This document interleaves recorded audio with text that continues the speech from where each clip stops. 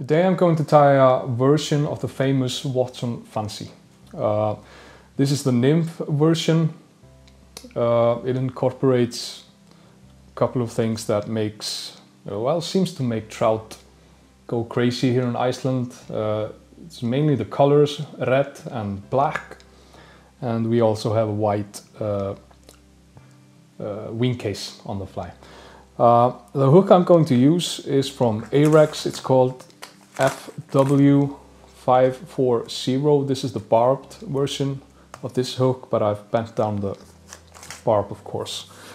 I have a 3mm silver bead on the hook.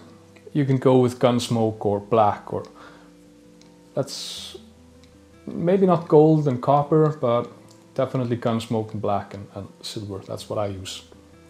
I'm going to be using a black thread for this fly.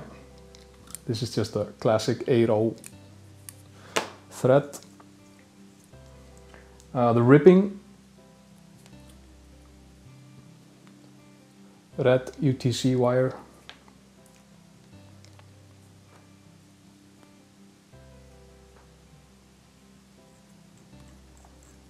I'm tying this in a size 10 for this video, but most of the time I use a size 12, maybe even a 14, but for the video it's better to have a little bigger hook. Thread back up. The body of the fly is made out of red wool. You can use dubbing. You can use, you can use a red thread as well. If you're tying the fly, you can tie it with a red thread and finish it off with a black thread or something like that, but I like the wool.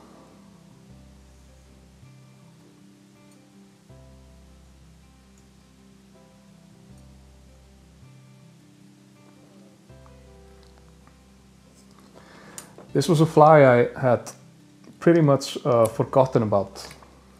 I was fishing Lake Thingvallavatn, which is a big lake here in Iceland, close to our capital, Reykjavik, maybe 45 minutes away, something like that. I was trying for the Arctic Char, and all the flies I had, they weren't working. But I had this one box with old flies, and saw the Watson Fancy, and I thought, hey, why not? And I had a great day. Since then, this was like 3 or 4 years ago, or something like that. Since then, I always have a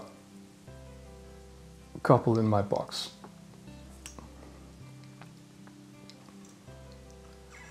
Wrap the wire.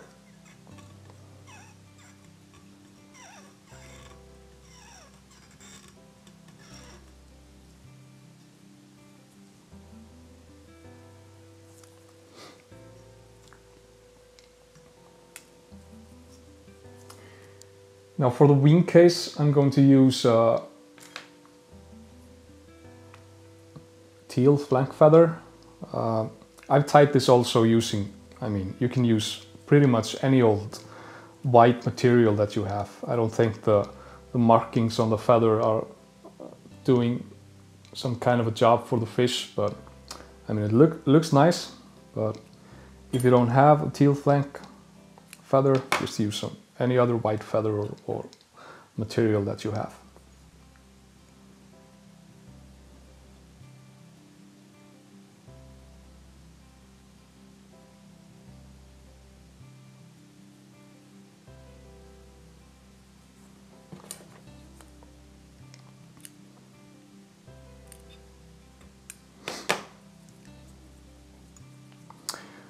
And the thorax, I use black ice tub.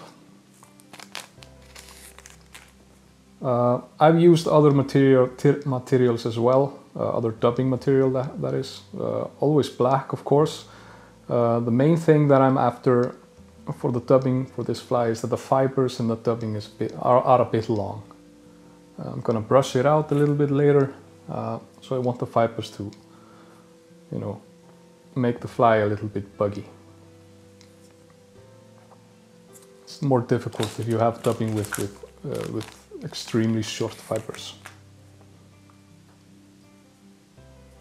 As always, when I use a dubbing, I try to put just a little bit at a time.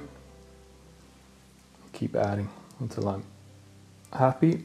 It's much easier to add some dubbing than to remove it.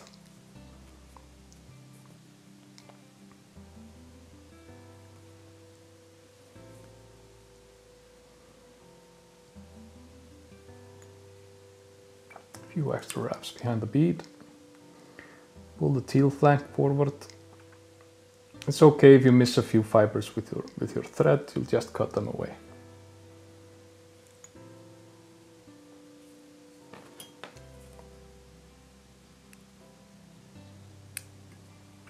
Try to position the fibers in the center of the hook.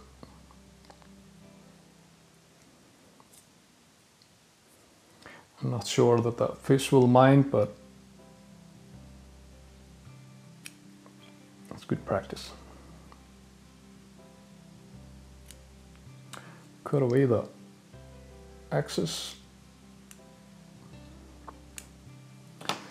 And I like to finish the fly before I tie it off. I like to finish with a little bit more dubbing, just to hide the cutoff here.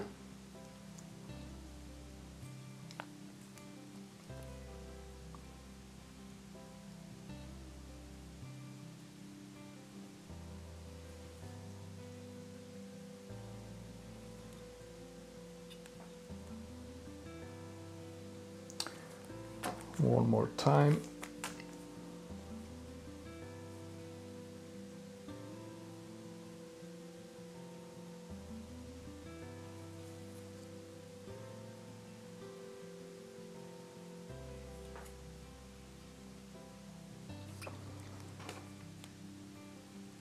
Some head cement on the thread before you tie it off.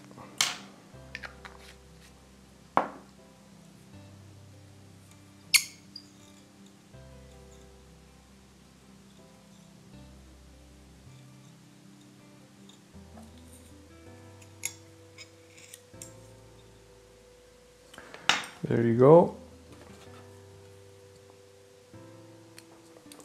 One last step before we finish. Get your Velcro or dubbing needle or what you normally use. Brush out the thorax bit.